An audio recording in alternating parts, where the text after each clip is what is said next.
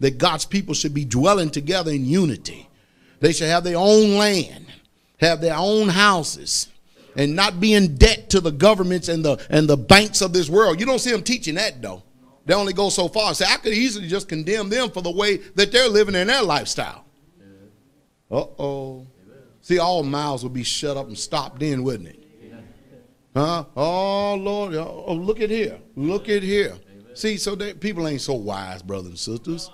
They ain't so wise at all. We're supposed to be the head, not the tail. Isn't that right?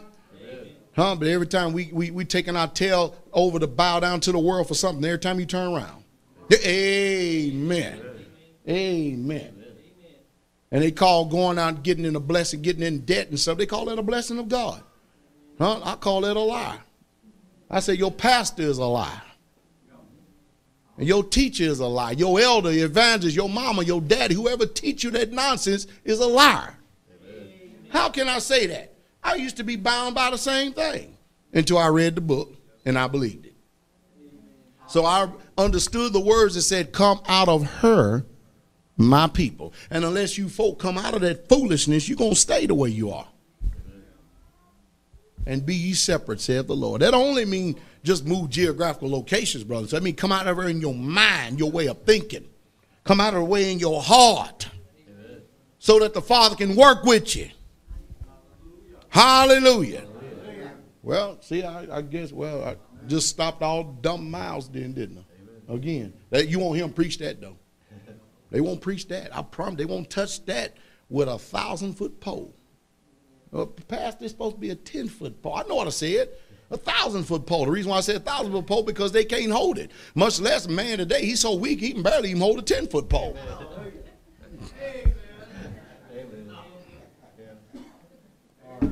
Read on, brother. Railings and evil surmisings. Evils, come on with it. Perverse disputings of men of corrupt minds. So when you see them out there blasting each other back and forth, brothers and sisters, this is perverse disputings of men of corrupt mind. They're all full of jealousy. They're all full of envy because they're all looking for place with one another. Amen. Israel is dispersed, scattered. And God has set up shepherds. That's why he said, I will give you pastors, not pastor. I will give you pastors. S, plural, according to my heart, which will feed you in knowledge and understanding. Everybody just had to be at different places, brothers and sisters. But who art thou to judge another man's servant? To his own master he standeth or he falleth on him. All right, anyway, read on, brother. And destitute of the truth. See, destitute of the truth. It seems like they have the truth, but they don't have it. The truth is Jesus. Amen. I want to hear about all these nonsense, these broken Hebrew people who try to say, well, his name wasn't Jesus. Wow, you got a revelation. I got a person that's sick over here. Come heal him and I can listen to you. Wow. Amen. You can't just shut up. Amen. Uh-oh. Amen. That's called a rubber meet the roll. Proof in the pudding. Put up, shut up. Put up, shut up. Pedal to the metal. Yeah, amen. That's what that's called. Anyway, read on, brother. Supposing that gain is godliness. Because that's the prosperity doctrine right there. You know, the more you have, show how much favor you got with God. That's something, but the poor had a gospel preached on them. That's right. Amen. Blessed are the poor in spirit, for theirs is the kingdom of God. Amen. Amen. I missed something here? No. I missed something? No. Read on. From such withdraw thyself. So if you people have any form of intelligence at all, you get away from all these jacklegs who are fleecing the people of God. Amen. Hallelujah. So, you know, you'll get on YouTube and you'll see all this mess. You see all these people lay claim to, every last one of them lay claim to the Most High. James 3:16, brother. Listen to this one. For where envying and strife is. So you get these people beckoning back and forth towards each other. For where envy and strife is, read on. There is confusion. There is what? Confusion and what else? And every evil work. So that's why you don't see me getting up on it. I mean, if I'm going to deal with anybody, brother, sister, it's going to be face to face. I think this phone line. By the way, let me ask a question of everybody. What does arguing reprove?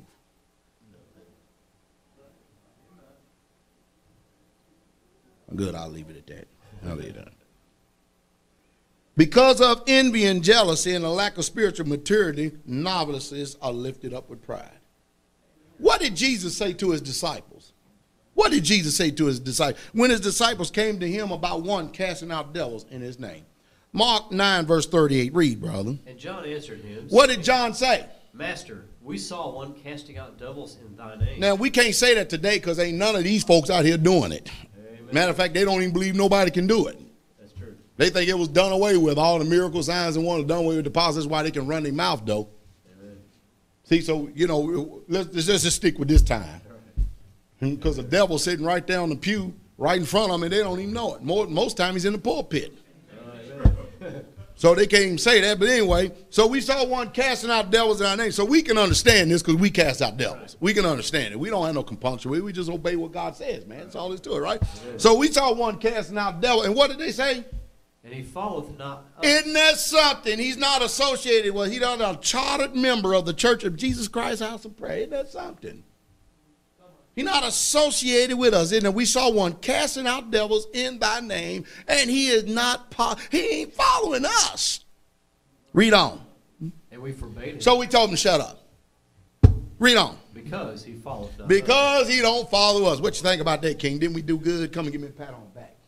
Read on. But Jesus said, Jesus, let's see what the King said. forbid him not. Man, are you out of your mind?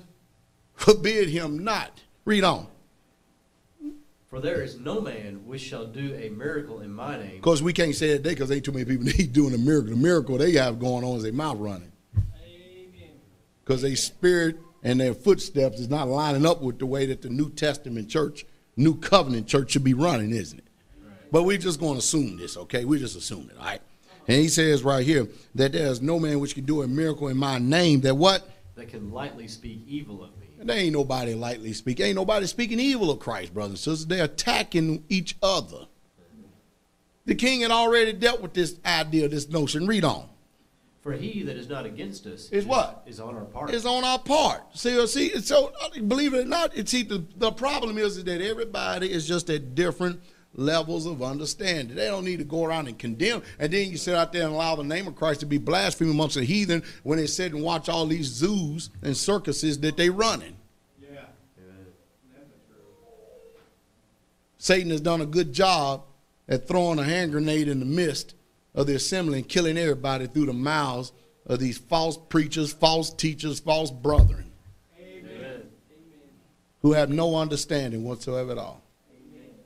So I hope I was able to answer the question, the reason why I don't get into fights with people. I don't believe in verbal fighting. I believe in fist fighting.